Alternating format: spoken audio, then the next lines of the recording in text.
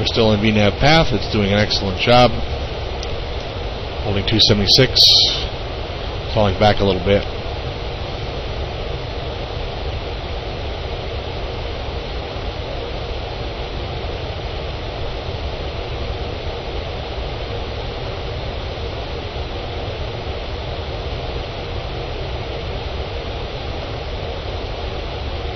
Good time to zoom in.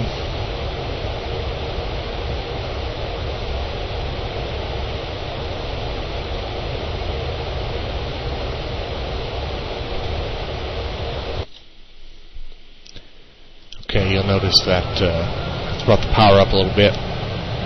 It's going to go ahead and hold 276 in speed mode.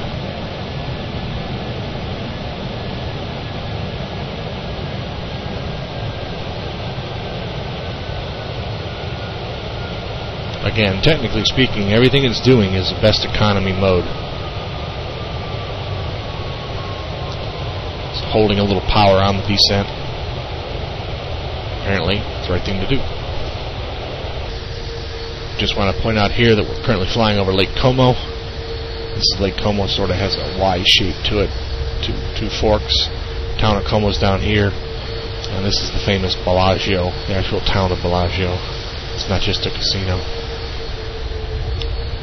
Look over here. This is actually Malpensa right here. This is an Italian military base. And this is the city of Milan over here. Malpensa, as you can figure out, is way outside of town. What we're going to do, recall, is we're going to fly and we're going to kind of loop back around this way and come in here to the north. And you can see that here. We were looking off to Malpensa and we're going to loop around this way like this. Time to zoom in a little bit more. It's a good time to look at what this data thing here does. Data simply brings up the arrival time when it writes the name of the waypoints. So it's up to you. I usually prefer to just look at the likes page. Tell us how far we are. A little easier.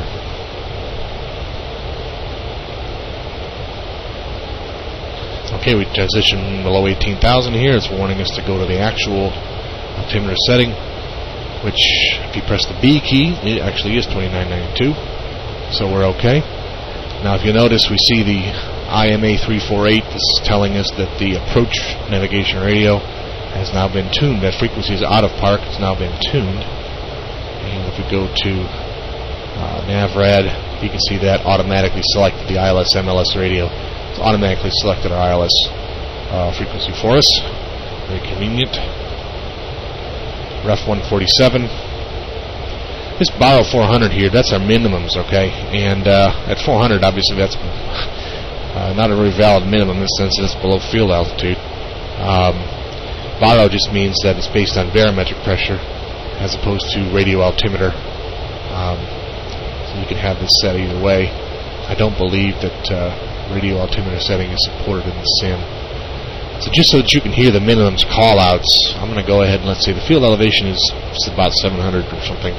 So I'm going to set this for 1100. And what you'll hear, if I set this to 1100, is the minimums call-out when we pass through 1100 feet altitude, as well as an approaching minimums a couple hundred feet below, before that. So that's all set. Solar, Serrano, we have some points here.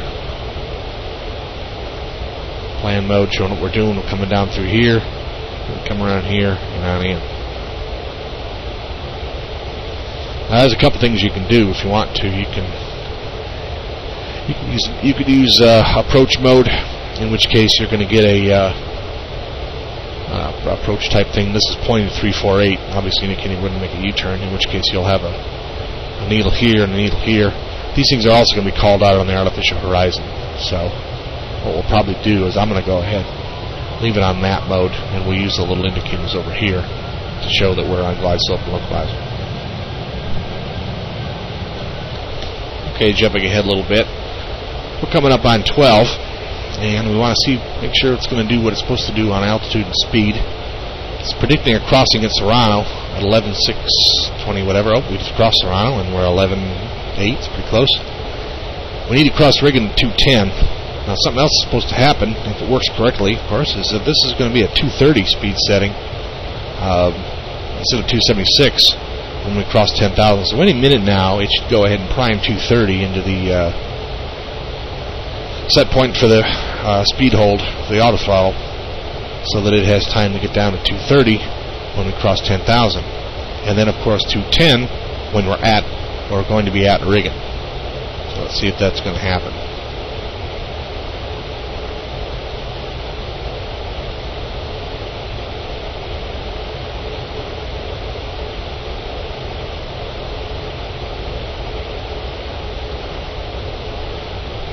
Boom. That must have been that little dot there. And we've gone down 232.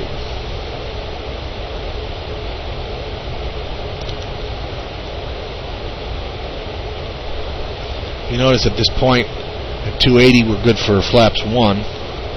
So just in my way of helping it out, we'll go ahead and put the first notch of slats in here.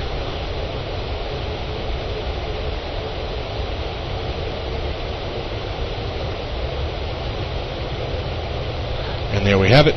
230 is primed. And we are there in time to be below 10,000. Boom.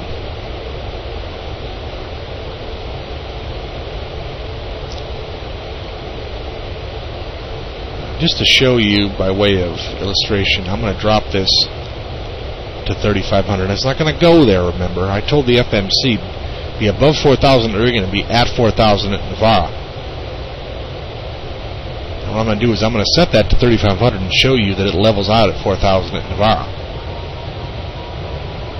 The other constraint is 210 at rigging. So at some point, there it goes right now. It goes to 212 to get ready for the decel, and it should go to 210 in time to cross rigging at 210. We're not actually going to cross rigging when we're somewhere where it's concluded that it has hit the waypoint, even though it's in a turn. This should prime 210.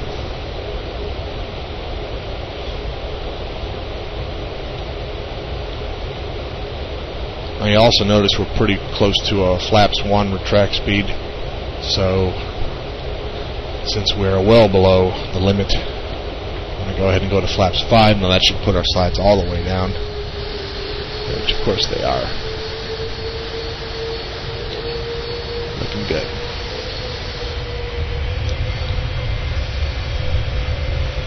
Runway should be, as luck would have it, right there.